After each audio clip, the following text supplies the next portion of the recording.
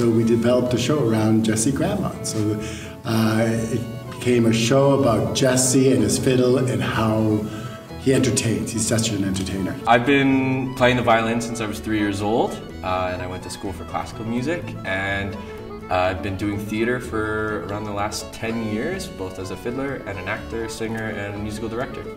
I initially started because my brother, Jesse, started playing the fiddle.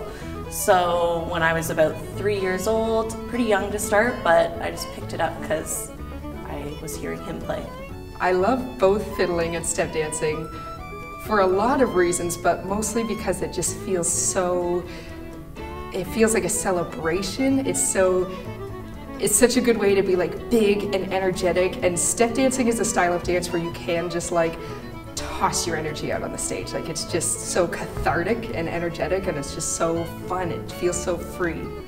Like you just like pound the heck out of the ground, and it's just so fun that you get to, you know, this music that we've grown up with, and it feels like it's just part of us. My favorite part is the end of the show, and I don't want to give any spoilers because it's the encore. And so I would love to say what it is, but I can't.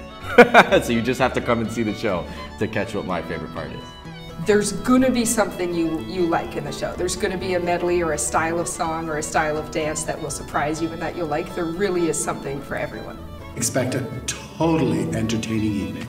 It's been a long time since we've been able to do this, and I think this is the perfect show to welcome everyone back and get excited about the season to come.